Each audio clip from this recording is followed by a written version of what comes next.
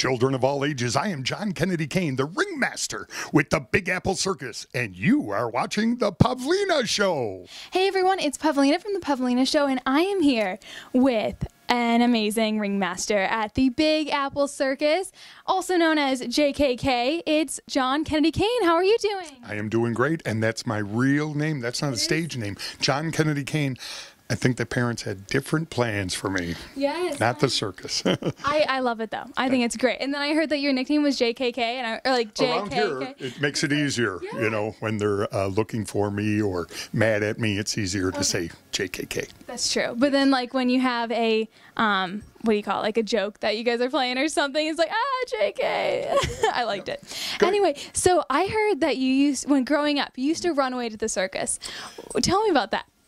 I did not run away to the circus. I had my very own circus in my basement. Yes, and I would play circus each and every day. The parents always and the family always knew I was in the basement playing circus. Yep. And so I was that kid that I saw my first circus at 8 years old, and my parents said that I said, I'm going to join. And they also said I was going to be the ringmaster because I've had this voice since I was an infant. Yeah. Mom, the diaper's wet, that kind of a thing. So it did not surprise anyone in my family or neighborhood or school that I joined the circus. So they were totally supportive the whole time. That's awesome. Pretty much. I think they were hoping that you would go, get it out of your system, get back in time to go to college, that kind of a thing. But 35 years later, I made it to the Big Apple Circus, the best circus in America. I know. So I have really climbed that corporate ladder. The family's very proud now. Yes. That's amazing. That's just awesome. So this year, you guys are doing the grand tour. That is amazing. I know before, like last year, you guys were doing, what was it called? Metamorphosis. Metamorphosis. Yes. Oh my gosh. Okay, so what is the difference between this year, you know, the grand tour and everything? Like, tell me about it. Well, you know what, people believe that if you've seen one circus, you've seen them all. Not true. Big Apple Circus, and I've been on many, many circuses, 15 different circuses in my lifetime. And this show is so unique. This is my 4th year here, and every year, completely new cast. When you see all new, it really is. Only 2 of us are brought back, myself and our delightful animal trainer, Jenny, who has horses and rescued dogs. We come back every year, which is great, some steady work. So if you've seen the Big Apple before, come back, because it's all new acts every year, a new theme, new music, new costumes. This year we're on the grand tour. Last year was Metamorphosis, which was almost like a magic show. This year we actually tour the world, and of course everywhere we stop, there's a different amazing performer that we encounter. So we have acts from China, Russia, Africa, just all over the place. And we not only travel around, we do it by ship, plane, auto, and train. So all kinds of different modes of transportation, which really makes it fun for the kids, because the clowns are kind of leading the tour, not me.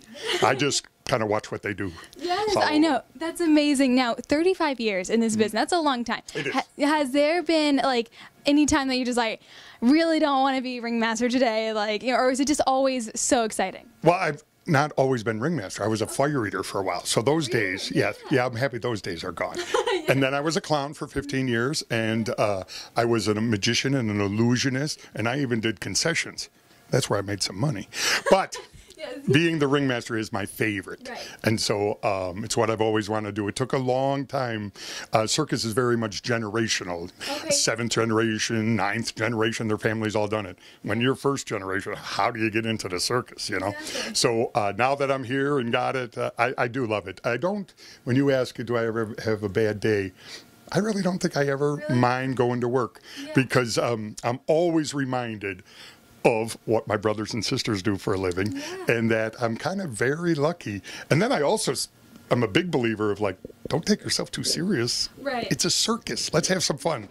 So I try to hope that comes across, where it's not no smoking and don't do this and don't do that, no videotaping.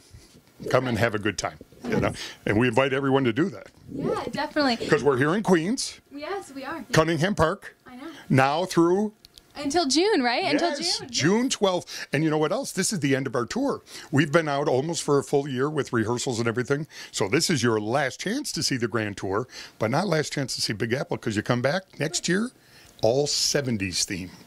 70s? Yep. Oh my gosh, I love the Teach me 70s. the hustle, and is that what the song's is that do the hustle? Yeah, I think that's what they're talking. And the locomotion and all that. I acted like I don't know. Of course, that was my era, so I could handle that.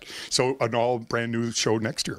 Oh my gosh, I'm gonna have to come back. Okay, so I know a lot of people think like the circus is like, oh, for younger kids or whatever. And for a while, I kind of thought the same thing. And then I just saw the show like just now, and I could not help but smile like the whole entire time. Have you never seen the Big Apple Circus before? No, I haven't. I've seen the Ringling Brothers, but that was it. I know. I never heard of that show. Okay, is that out there? Okay. Now here's the thing. And that's where even my family, who is not circus, if you've seen one circus, you've seen them all. Not true, right? Because Big Apple, you're not in an arena. You have to watch the show because you're sitting right around the ring. So you, even if you're not into it, you will be into it by the end of it because everything's right in front of you. And during the show, there are no vendors selling cotton candy and popcorn. We have that, but not during the show. We want you to watch the show. So again, I've been in the circus a long time and all different shows. This is the first show, the Big Apple Circus, where the most important part of my day is the show. That's not true with every circus. A lot of them is the most important part, how do we get to the next town? Most important part is cotton candy, popcorn ready?